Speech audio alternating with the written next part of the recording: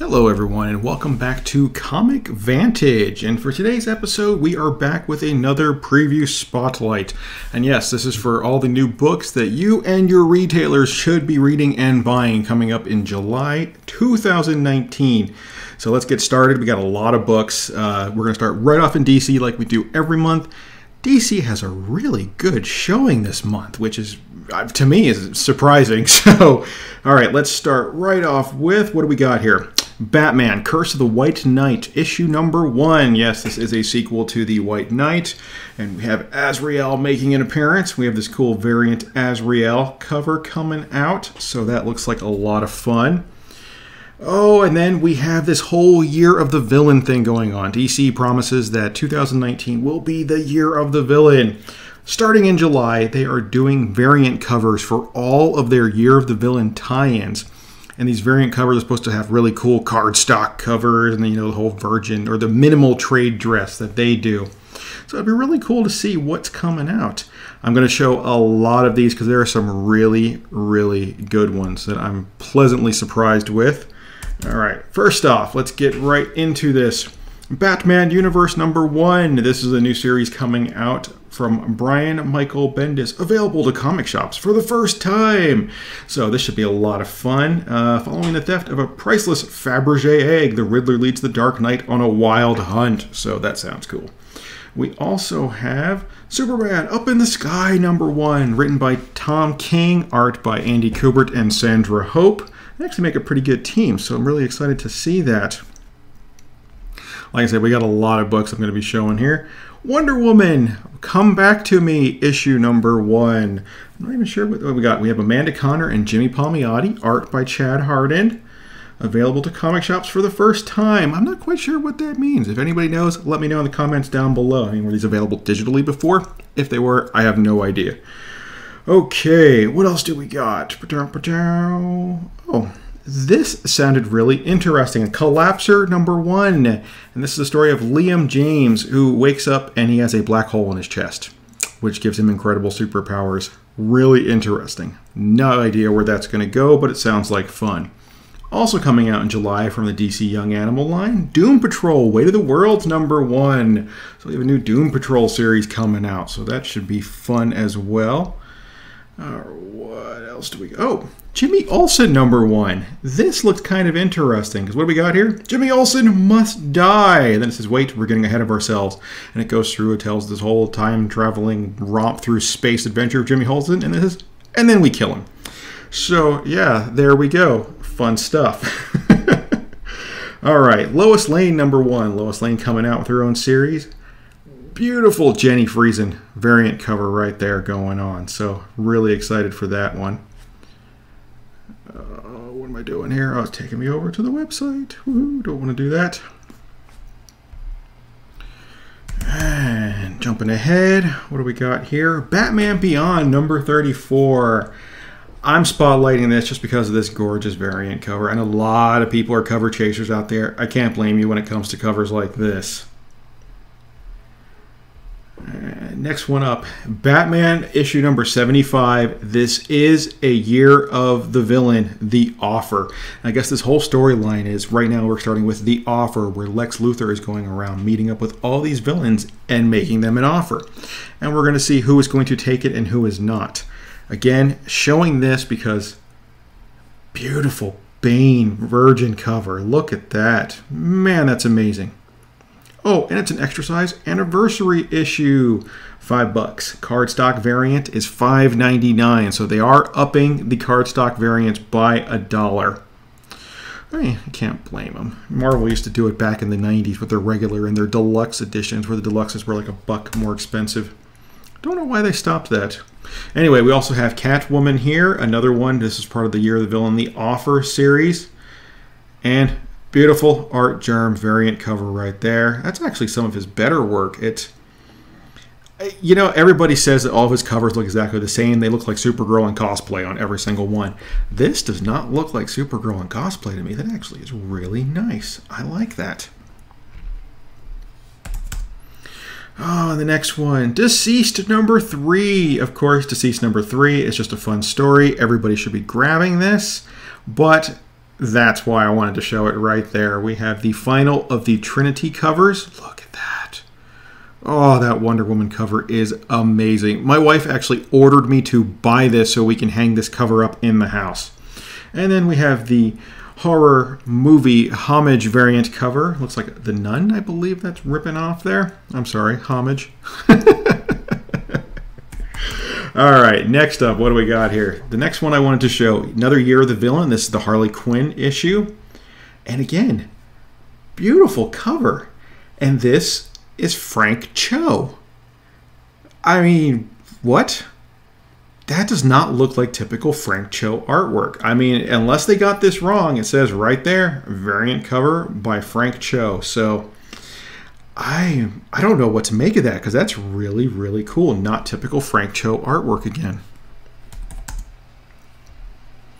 All right, and then we have Red Hood and the Outlaw. Again, another Year of the Villain offer.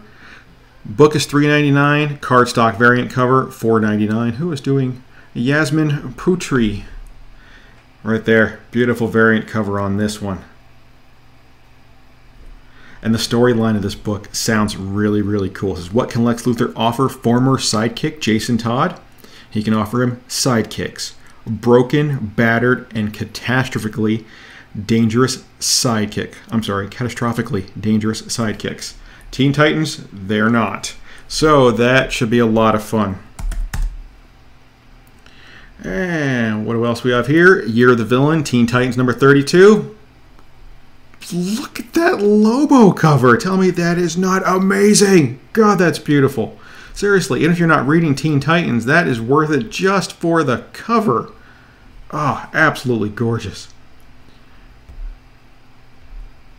All right, I have one more I wanted to show. I believe you're it. Yes, Wonder Woman issue number 75. Again, look at this beautiful cheetah cover. Another one, it's Jenny Friesen, and it's another one that doesn't look like typical artwork from her. So we have an art germ, a Frank Cho, and now a Jenny Friesen. Just don't look like their work, but man, they are amazing. So yes, totally. Those are going to be the big books for July of 2019 from DC Comics. All right, next up we have the Marvel catalog, and we have this whole House of X thing going on this month with Jonathan Hickman writing a couple different stories. I honestly don't know what to make of this so far, just looking at this quick cover here. I mean, what the hell? I think this is supposed to be Professor Xavier in the front. I don't even know what's happening there. Is he like, I don't know, is he joining the Residents? I mean, what's happening? So, hey, show my age there if you actually get that reference. All right, so anyway, let's get started right away. First up, this I'm really, really excited about. We have the Marvel's Epilogue, which is a brand new story coming out from Kurt Busiek and Alex Ross. And it is following the adventures of Phil Sheldon again. And he's now retired, and these are the stories of him and his daughters. You know, if you never read Marvels back in the 90s, wow, this series came out and nothing had ever been done like this before, where it was actually focusing on one individual and his stories in the outside world of all these superheroes, and it was beautifully painted by Alex Ross. I mean, you had these gorgeous acetate covers. I mean, it was insane. It was so good. Oh, and it's still good to this day. If you haven't had a chance to read it, please do. All right, and then we're going to jump right into the House of X here. Issue number 1 of 6. Superstar writer Jonathan Hickman returns, takes on the reins of the X-Men universe. Yada yada. Xavier reveals his master plan for mutant kind, one that bring mutants out of the shadow of mankind into the light once more. So, like I said, I'm not sure. I don't know, I've kind of been disillusioned with the X-Men as of late, which is really sad for me, because the X-Men is what I grew up with. I love the X-Men. I read them all. And yeah, I know lately it's just been kind of a little on the boring side. So, and we have Magneto here popping back into his white costume. We have Jean Grey going back into her Marvel Girl suit. So, yeah, I mean, it might be fun. Who knows? And then we have this Powers of X story also coming out. Again, Jonathan Hickman taking the reins. And let's see what we got here.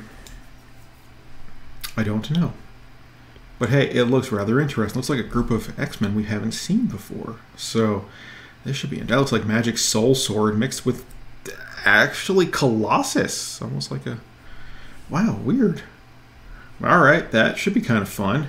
Along with this whole month, we have graphic boxes. Now, I don't know if people out there are enjoying these graphic boxes or not.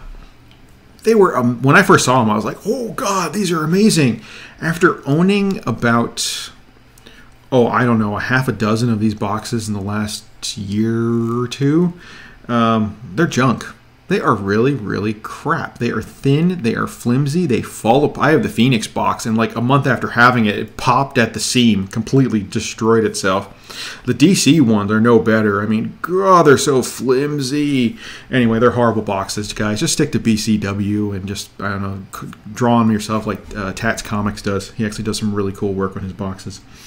All right, but we do have this X-Men vinyl poster by Mark Brooks coming out. Ooh, vinyl poster. All right, now this looks kind of interesting. We have Mark Waid helming the history of the Marvel Universe, which looks like a lot of fun.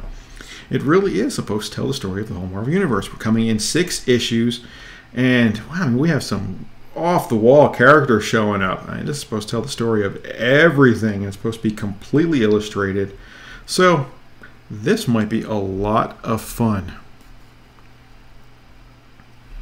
This looks like another story that looks to be a blast. We have Loki #1 coming in, hot off of the War of the Realms story. So, Earth's mightiest hero, all new ongoing series. After dying a grisly death in the War of the Realms, Loki learned a valuable lesson in warmongering. Don't get caught. So now I guess he has to do some payback here, some retribution for, or not retribution, but some restitution for being such an awful, awful person. All right, next up, what do we got here? This looked really good as well. We have Valkyrie #1 coming out. Why does it look so good? Jane Foster, after she died, became a Valkyrie. So far she's been all over the place, and this should be really interesting to see. You know, no one ever stays dead in comic books, and Jane Foster's no different. And then we have Iron Man #14. Now, I am not spotlighting Iron Man #14. I just wanted to show off this cool card. No, I didn't. 2020 approaches. They are still pushing this. Now, people, jump on Machine Man issue #1 and Machine Man issue #2. Those are our first appearances of Arno Stark, who are Machine Man 2020. I really think they're pushing this guy for an MCU appearance. Like, you know, calling it. So there we go. Invisible Woman getting her own series. So this should be a little interesting.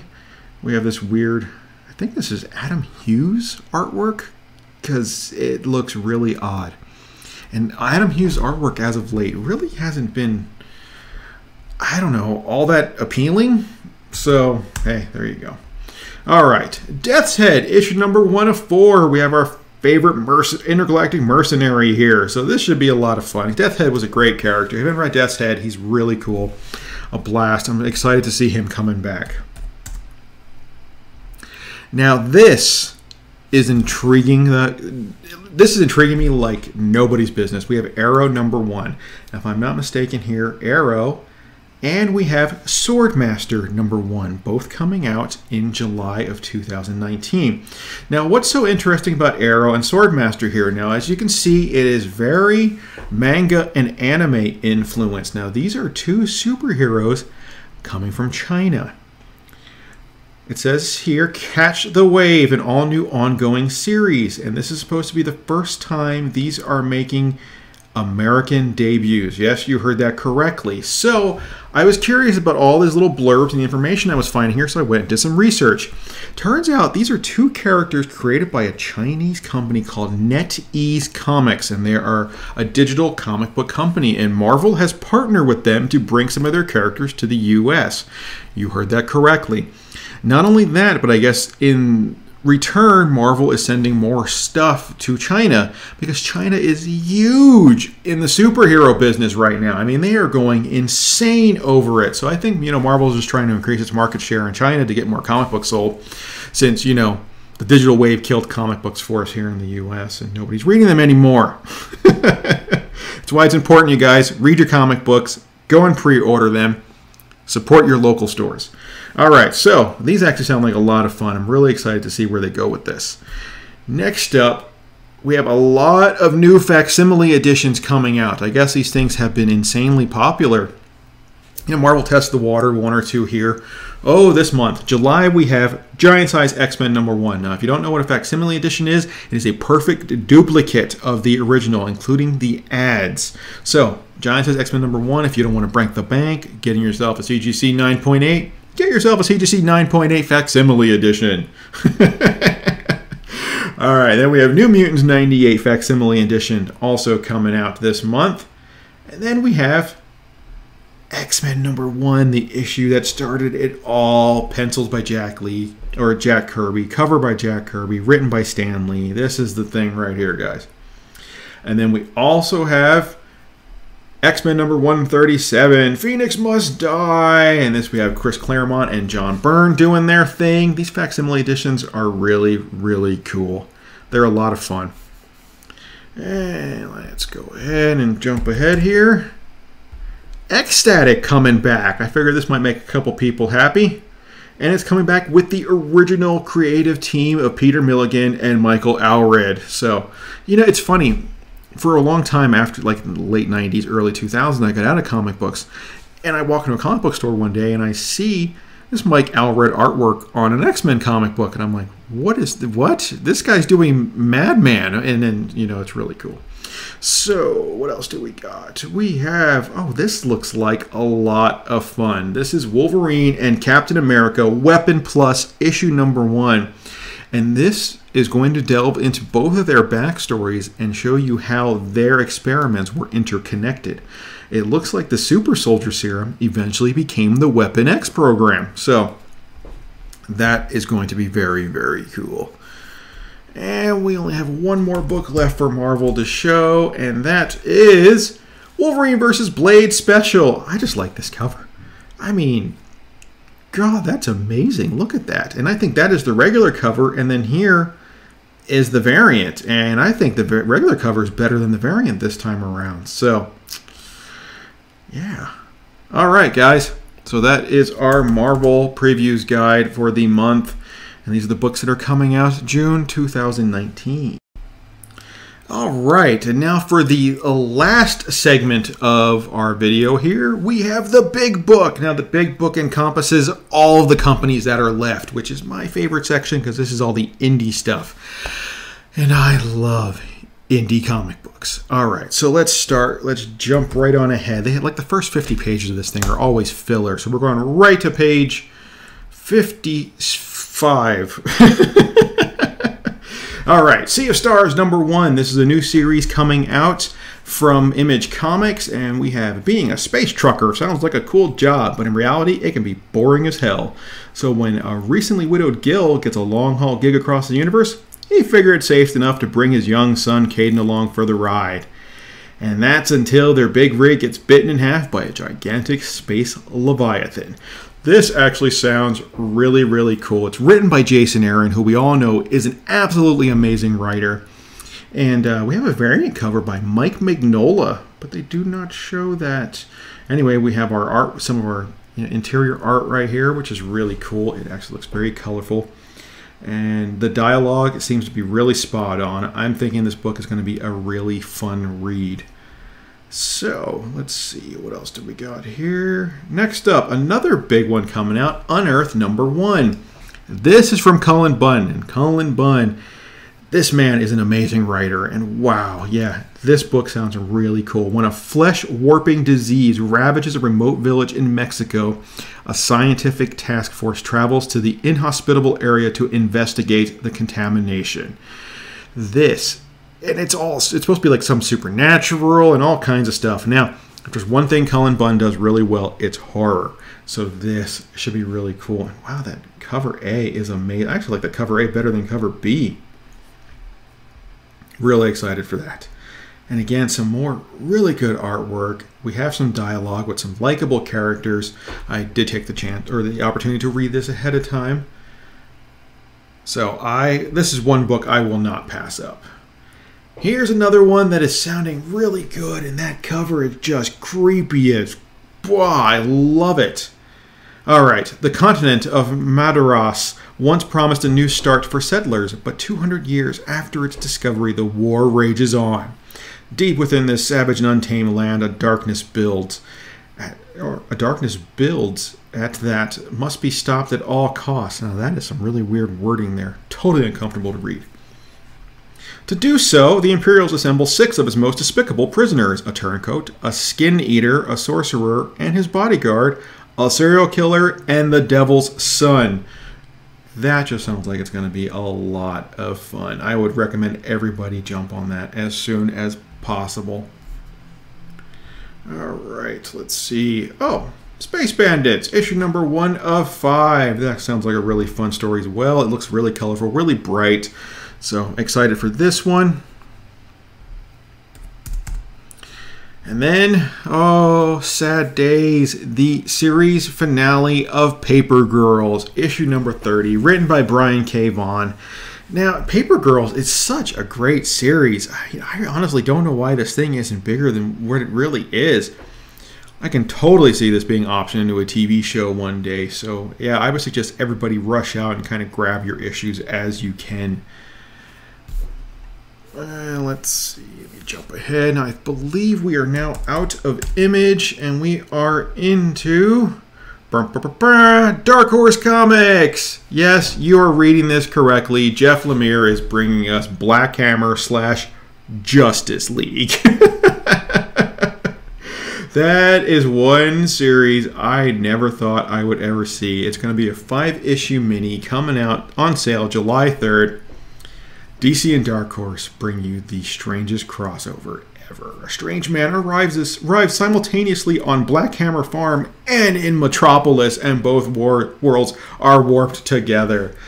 I don't even know what to make of this. I don't know if it's going to be good or not, but yeah, I gotta read it. Yeah, that is just... And we got our variant covers down here, which look really, really cool. Some of them are neat. Wow, I like that. And we have some artwork and dialogue. Again, this, like I said, I don't know. I honestly do not know, but I have got to try it. And next up from Dark Horse, The Orville New Beginnings, issue number 1 of 2. Now, if you guys haven't read Orville before, or actually watched the TV show Orville, it's a lot of fun. It's actually funny, it's smart, it's sarcastic, it's witty. It's a really, really good show. I'm expecting big things from the comic book.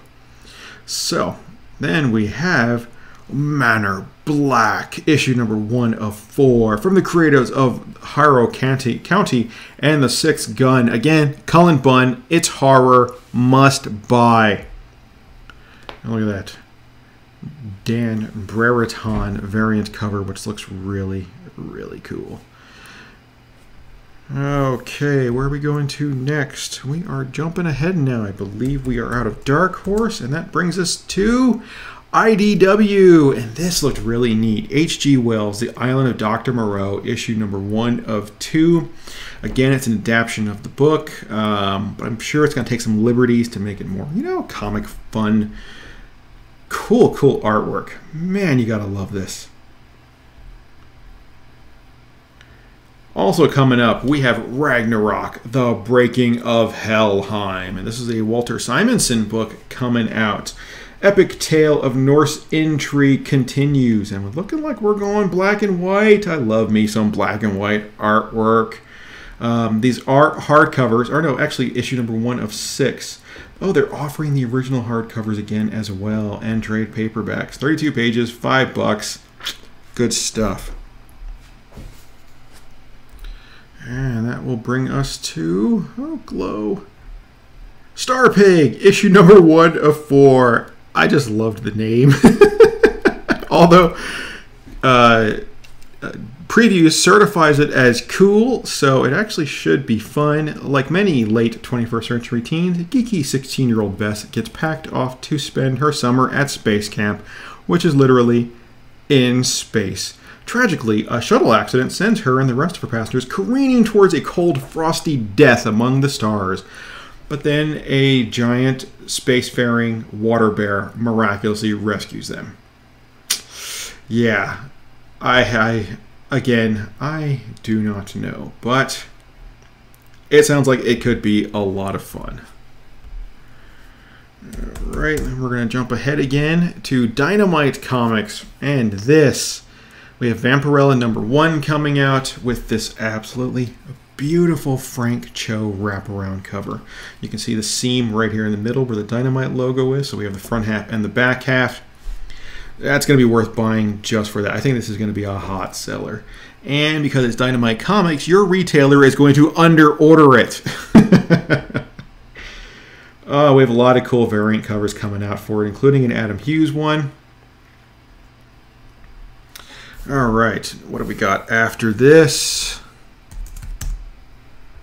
Charlie's Angels versus the Bionic Woman. Now, I was reading the Charlie's Angels Dynamite series when it came out. I don't know, it was a year, maybe half a year ago. Excellent. It was really good. A lot of fun. Totally pulled me right into Charlie's Angels. So this will probably be a lot of fun as well. So that's going to be a must read. All right, now we're going into Aftershock Comics, and this looked like a really good series. This is called Knights Temporal #1. When Auguste de Reverie returned from the Crusades, he was ashamed and horrified by the things he had done. Hoping to reclaim his soul, he pledges to root out evil wherever it might be found. But when he is pursued by a vile sorcerer into a forbidden forest, his life was shattered. Actually sounds really good. Again, guys, I mean, you've seen a theme here. This is Cullen Bunn. This is horror. Buy it. Oh, and wow, Diamond is actually featuring this. So this is going to be a big read. We got here. We got some of the artwork they're pulling out here, showing us. Looks really good. Again, gotta read it. Got to. Okay, let's jump ahead to the next section. And here we are in... Why are we in this section? There must have been something here I liked. Oh, maybe it was Monster World down here. Yeah. Oh, hey, Mega Ghost trade paperback coming out in July. Everybody needs to grab that. Mega Ghost was a extremely fun read. Down here, American Gothic Press, showing us Monster World, the Golden Age. And let's see, Private Detective Hank Barrymore stumbled upon the occult when he investigated a murder case on the World Studios movie set. Now it's his quest to find the witch he fell reluctantly in love with. So that actually sounds really fun. A lot of these small press indie books have been getting a lot of heat recently, and that's because they are great stories, great artwork, with really small print runs. I mean, like minuscule, a couple thousand here and there for some of these books, which make them hot later on. So if you see a book that's an indie and it's a good story, chances are it's going to do something. All right, now from Aspen Comics. I usually don't spotlight a whole lot of Aspen because I usually just redo a whole bunch of Michael Turner stuff. But this is a Sia Ohm character, and this is Lola XOXO, reaching its pivotal third volume, coming out with a first issue #1. Lola XOXO has been a lot of fun. Most people have been enjoying this book. And Sia Ohm is an amazing artist. Oh, so it just rocks. The artwork is so good. And then we jump ahead to Humanoids. Now, Humanoids is really kicking it in with some good books. First up, we have Strange Lands, issue #1 coming out from Humanoids. Now, they announced they're doing an entire shared universe similar to Marvel and DC, so all these books will eventually be crossing over. Adam Land, an indigenous American, and Alaska Land, a British Asian, have what some might call a love-hate relationship. They'd probably be better off without one another, except for the fact that they have superpowers that cause mass destruction whenever they are separated. So that sounds like a blast. So here, Ignited #2. Again, Ignited #1 came out. It's already sold out. I can't find it anywhere. It's like gone. So they're offering it again right away. This is a monthly ongoing series, which the lives of 6 teenagers who become superpowered. So this should be a lot of fun. let's see, where are we jumping to next?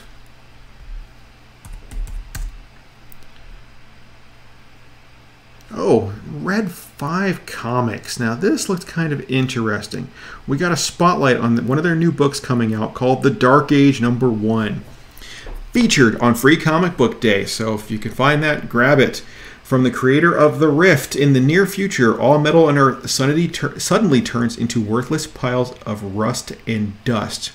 With no technology, no guns, no computers, humanity reverts to a violent feudal system. That sounds amazing. Like, it should be a really, really good read. So I'm excited for that one. And what do we got here? Starbusters #5. Oh, here we go. Red Winter #1. Again, this is Scout Comics. Scout Comics has been really, really hot for the last, half a year, if not a little bit longer.